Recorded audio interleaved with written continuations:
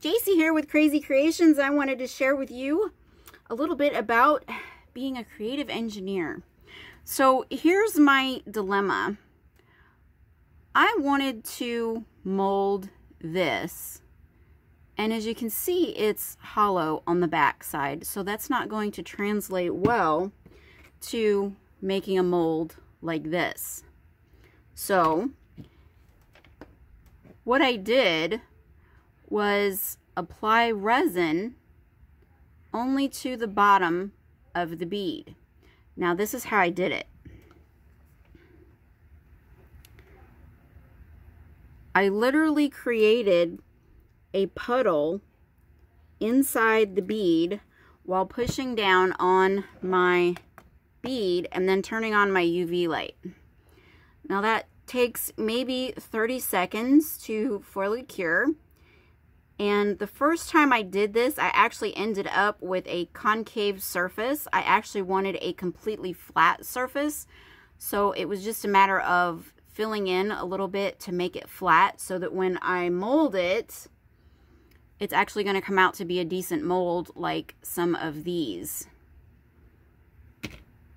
Now, if you want to see,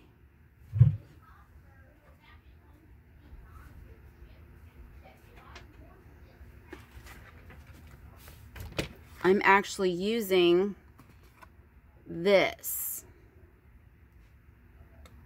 It's called Easy Mold. And it comes in two parts. Here's one. And here's the other. And you just mix the two together.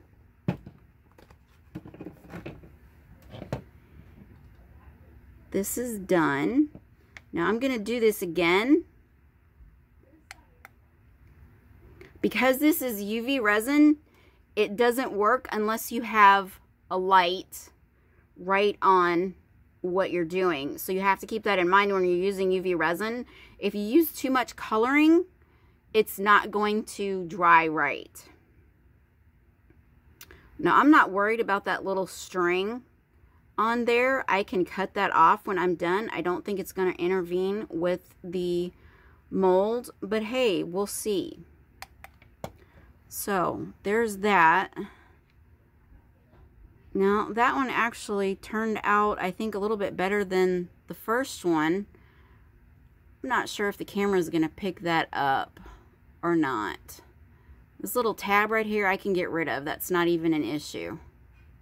But my goal was to make a mold. And I will do that off camera and then I will be right back.